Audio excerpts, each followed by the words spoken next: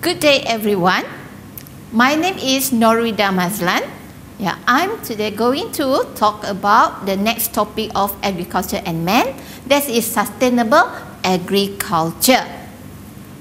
Just to give back the background of this story of agriculture, as the world population increase, and we need the modern agriculture to increase the food productions, and that is we call the industrial production. However, by these activities of industrial and agriculture productions, it has a disadvantage, such as soil and water degradation. This is many stories or many reports have reported where due to the agriculture activities, there are pollutions, agriculture's chemicals, polluted the water resources. We also have a problem where the soil erosion due to the agriculture land clearing. And also one of the other disadvantage of the reduced biodiversity. In the agriculture with the monocropping system, we're going to have a reduced number of plants or the reduced number of varieties of crop available. And due to that also we have problems. They're going to have a problems of the biodiversities in the insect, the anthropods on the ground. And also due to this industrial productions of agriculture activities, we depending more on the oil or fossil fuels due to the usage of the machineries in agriculture activities. Therefore, this is why it is important to have the sustainable agriculture activities. And what is the definitions of agriculture? Is basically regarding the farming system that capable to maintain the productivities of agriculture to society without causing irreversible damage to ecosystem health. Basically, we want to achieve the production, agriculture production to feed the world, but at the same time, we want to take care of our ecosystem. This is for our future generation. So, in sustainable agriculture, they're going to have three main goals that need to be achieved. The first one is economic development, and then environmental conservation, and finally is the socio-political benefits. Let me go for the explain about what is the economic developments need to be achieved in the sustainable agriculture. Basically, economic developments, we use the term that agriculture is business. Whenever people, whoever go into the agriculture business, they want to make a profit.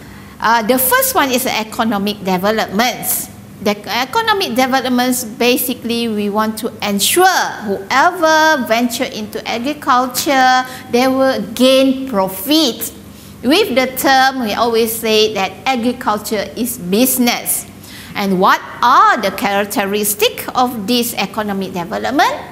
That means the financial increase, independence of the farms as increase, and also the debts also reducing.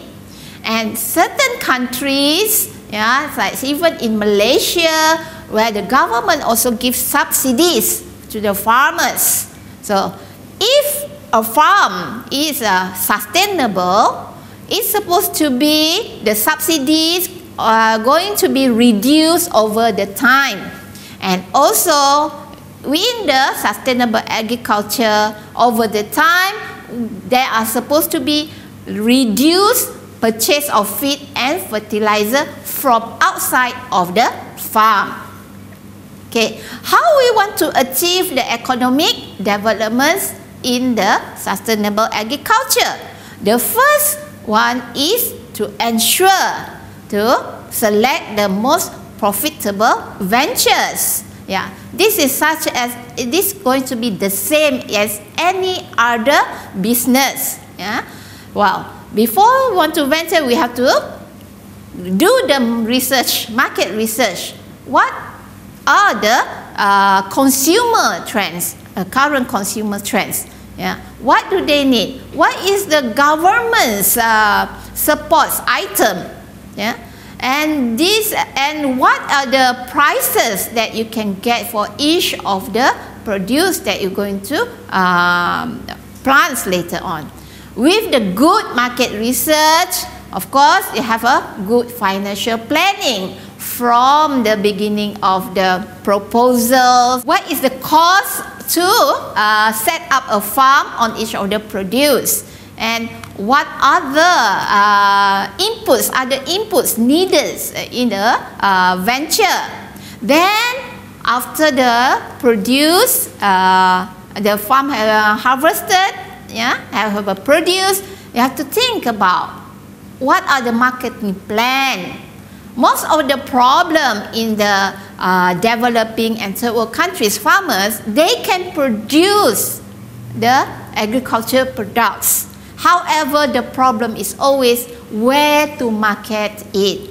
So, in a good sustainable agriculture, the farmers, individuals should know where for them need to market their produce before they started their ventures in agriculture.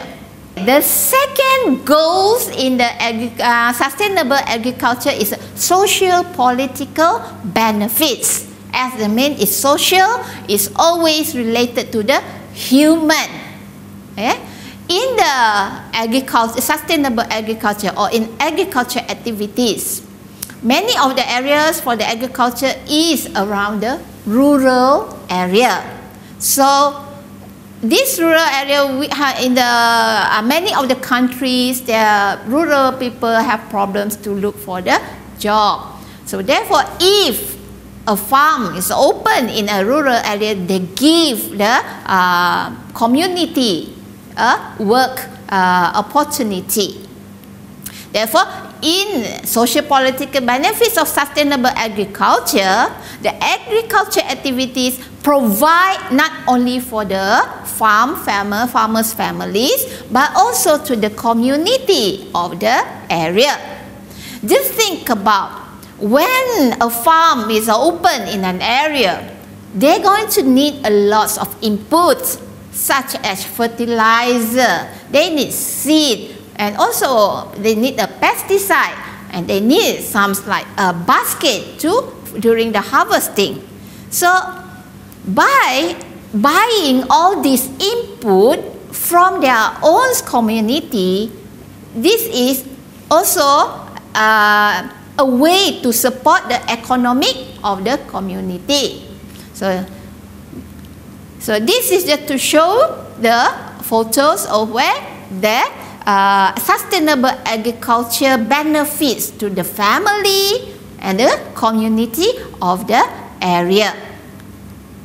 And the final goal of the sustainable agriculture is the environmental conservation. This is going to be the biggest topic, the biggest goal in the sustainable agriculture. This is because in environment conservation, we need to keep 4 ecosystem process in good conditions. They are energy flow, water cycle, mineral cycles, and ecosystems dynamics. Okay, so talk about the energy flow. Think about what is the most cheapest energy that we can get. Then basically the cheapest energy you can get is from the sunlight. And in sunlight we can get it for call it solar energy. Every living thing needs sunlight to grow, especially plants. The crops need the sunlight for the photosynthesis. processes. Yeah? So therefore it can produce the corn. And during this process, you have like the corn being eaten by the poultry, and then we eat the chicken. So during all those process, we have energy loss. The solar energy that we use never can be recycled back. Okay. And we have to ensure that the maximum use, we can maximize the use of this sunlight or solar energy. How we want to manage that? This is how. Okay? We are not allowed in sustainable agriculture. Do not let any empty area or empty ground in the farm. Make sure each of the area is filled up with crops. It's been used for crop. Yeah? You can use it by growing off-season cover crop, use perennial vegetation, and also intercropping. Yeah? So the original wells of free energy is from sunlight, then we can produce and get it, return it into the wealth, that is money. In the photo you can see where this is an examples of intercropping and cover crop, where you have a tapioca be planted with some leafy vegetables on the ground. Yeah? If you see carefully, basically there is no empty ground with just the soils open to erosions. The second ecosystem that we have to keep is we have to take care of is the water cycle. We have to ensure in a sustainable agriculture, we have to ensure there is an effective water cycle in the farm. That means there is little soil erosion.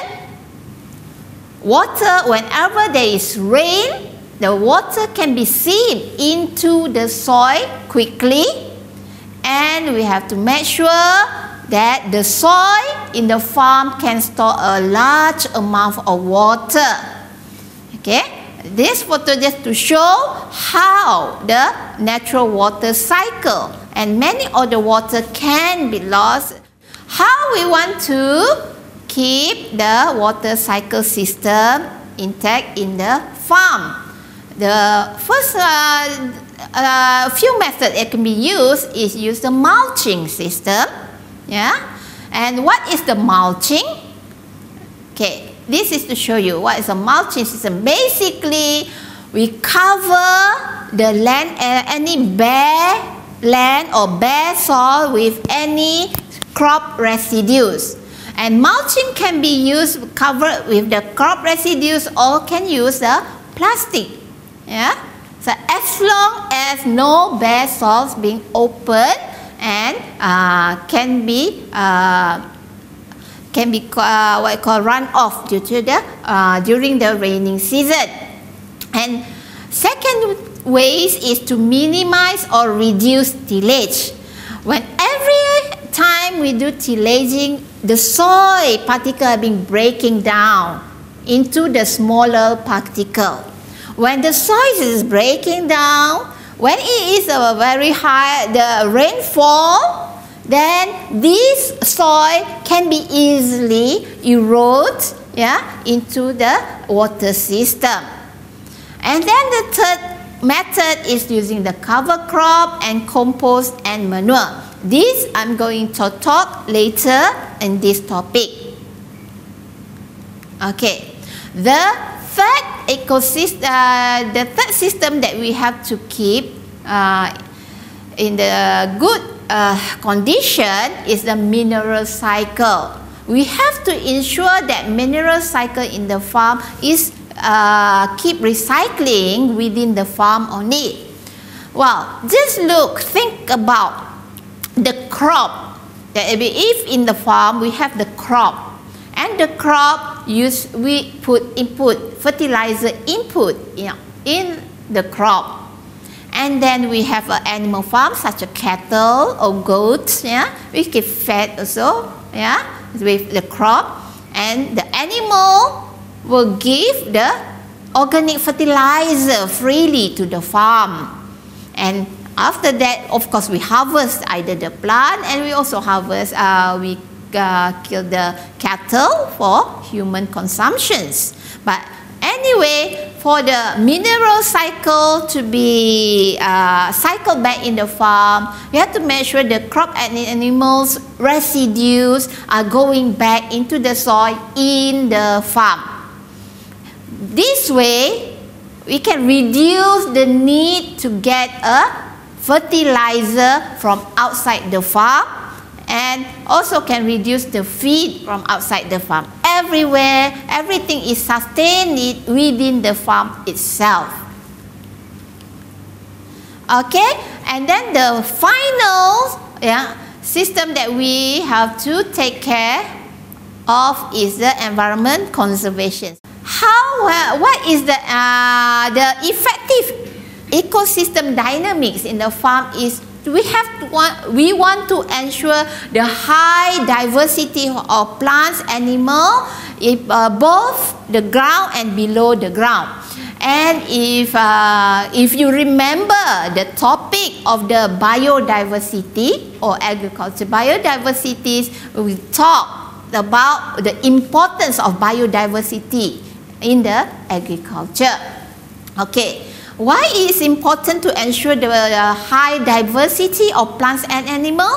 Because within these high diversities in the area, it can stabilize the ecosystem in the farm. Therefore, it can reduce the pest problem.